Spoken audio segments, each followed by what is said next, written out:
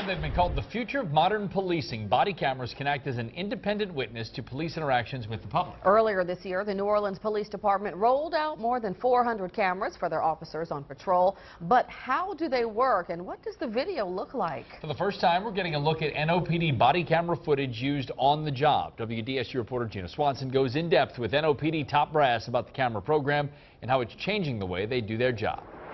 To me, son. Crawl to me on your belly. Crawl to me. Crawl to me. This is not an action movie. It is an actual NOPD call for service. Come on, I'm listening to the dog. Moments after an armed robbery and carjacking, this police canine chase and apprehension was all caught on camera. It is another tool for the police department. While officers are walking the beat, there is another pair of eyes on the streets. We're getting fewer allegations. Police Superintendent Michael Harrison says the cameras were necessary for one reason. How do we get NOPD to build trust with the community? Public confidence that has eroded after several high-profile scandals and cases of police misconduct, with citizens often believing their complaints about police were falling on deaf ears. We want to take away the he said, she said. We want to take that away from the complaints. Now, instead of a citizen's word against an officer's, there is a witness of sorts already on the scene capturing all the police interactions with the public. And this is a first look at body camera video and how it works. When allegations are made, we actually know who did what and who did what when. NOPD top brass says adding the body cameras is the future of modern policing, but incorporating it into daily use has not come without challenges. Back in August, a controversial officer-involved shooting was not recorded. The suspect was shot in the head. Police didn't confirm the incident to the public until days later. It fell through the cracks. And still, there is no video to determine if the shooting was a justified use of force. Well, the whole idea is to make sure that they're recording the interactions, especially with the public, when it comes to things like misconduct or use of force. This was something new, and with any new technology, it takes a while to condition people and condition ourselves to get used to using it and using it properly.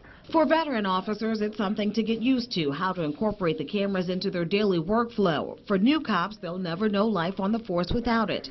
Displaced. Here in the 6th District, this officer gets ready for his patrol shift by grabbing one of the cameras and attaching it to the mount located on his chest.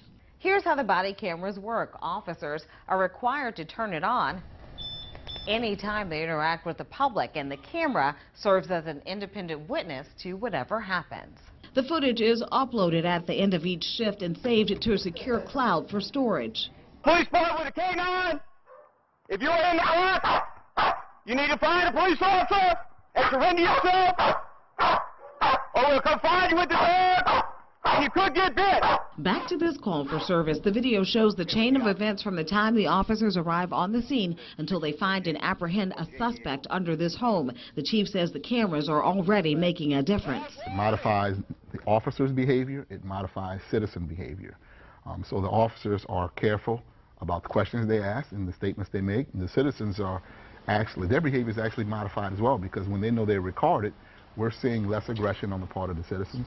What happens when an officer doesn't turn on the camera? When they should record and we find that they don't, there's a level of training and discipline. We use that actually both of those if we have to ensure compliance. Compliance, the chief says, was voluntary, not part of the ongoing consent decree. Chief Harrison says the program was one of the largest deployments of body cameras in the country. In May, we rolled out 448 cameras, probably the largest in the country at that time.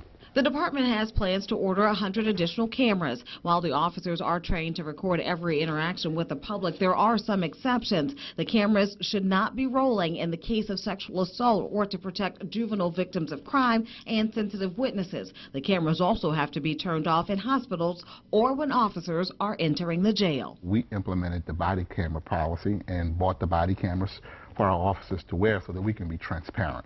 So when it comes to officers accused of wrongdoing, more often than not, the cameras are on.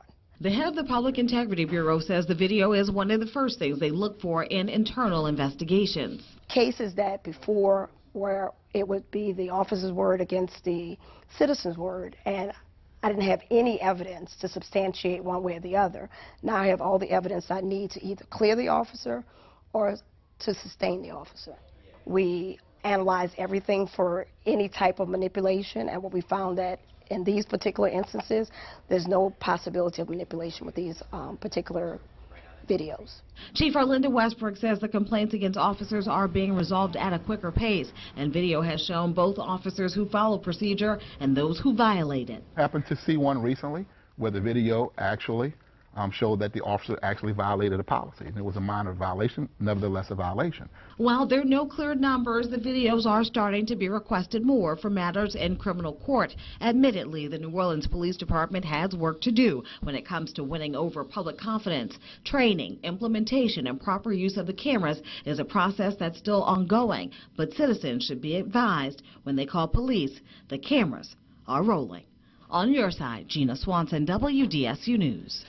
And just last month, Inspector General Ed Quatrevo praised the NOPD's body camera program, calling it, quote, the greatest leveraged investment possible in police community relations. Still, many are skeptical of the program. The concern is officers may be penalized for minor violations of policy that could have been just an honest mistake.